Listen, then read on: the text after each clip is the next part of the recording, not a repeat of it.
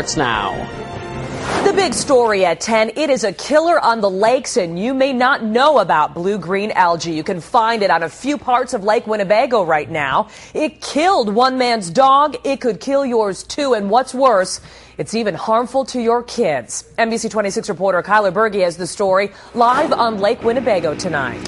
Stacey, every year the DNR puts out stacks of warnings just like this to stay away from the blue-green algae. Most of the time, they just get ignored. But whether you live along the lakes or just like to visit once in a while, this story is evidence that the thing you love the most could be affected by the deadly poison. It happened in moments.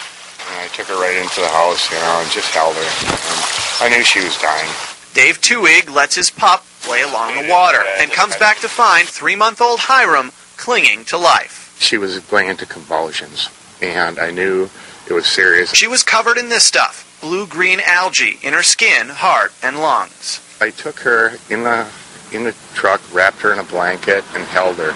Put her close to my heart because she was my heart. By the time Hiram got to Dr. Ann Sasala's office, it was too late. Within 2 hours, she went from a normal, healthy dog to a dog that was critical. The poison in the algae was too quick, even for a vet that did all she could.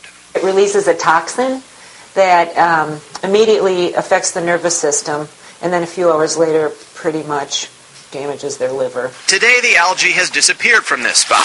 It will be back. Hiram is gone for good, but as much as it hurts, Dave wants her death to be a lesson. It's a benefit, not for me, but for everyone else. Now, biologists think that this algae is caused by fertilizer runoff from fields and even lawns near the lake. And they say that this summer it was worse than ever.